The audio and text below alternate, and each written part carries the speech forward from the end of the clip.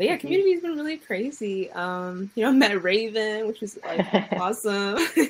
And for me, I was just like floating in February, like not knowing what to do. And it was cool beforehand. Like, my friend Darian, like the crypto church, like that was cool knowing about investments, but I didn't know like where I fit into the space. And just without people who are willing to help me, I wouldn't be in this space. Like Sean Williams at iArt sometimes is really vocal all the time and gave me my first invite, and Corey welcomed me DMs. And so it's just like been really great. Like each week I find someone new and it's like I've never had this much access to the art community. Like I have my friends and Project Philo, which my brother and I started for artists, a creative hub.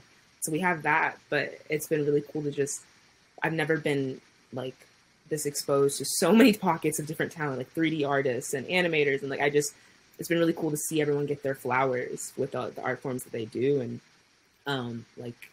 it's been really helpful for me and my art, just expanding like maybe I should, incorporate this into my story. And it's been really cool to just see how vulnerable artists have been like sharing their stories and just kind of building this new, economy or space for ourselves and, by artists, for artists. That's what we like to say in Project Philo, but it's really true. Like, everyone's been just so supportive. And like recently, like the Blockchain, like I had my first interview with them and like that was amazing. And then I don't know if you guys have seen the Habibis Around the Space by Mark, but it's a really cool collectible series. And he reached out and got all these creators together and had this cool talk in the Discord to like explain his project. And now they're like huge. And so it was just really cool to see like I was a part of that and gave him feedback and just people I never would have a chance to meet like around the world. And, each week like the community is like got into her story DAO with Raven. We both didn't